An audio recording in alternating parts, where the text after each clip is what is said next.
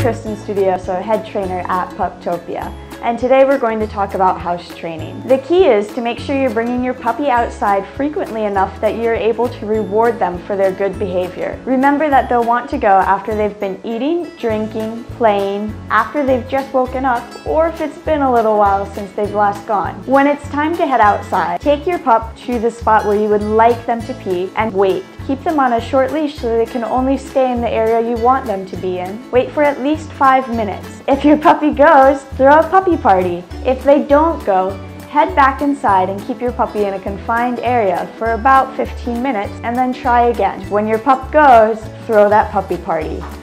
Remember, the bottom line is to take your puppy out frequently enough that you can reward their good behavior. Now you know a little bit more about house training. Bye!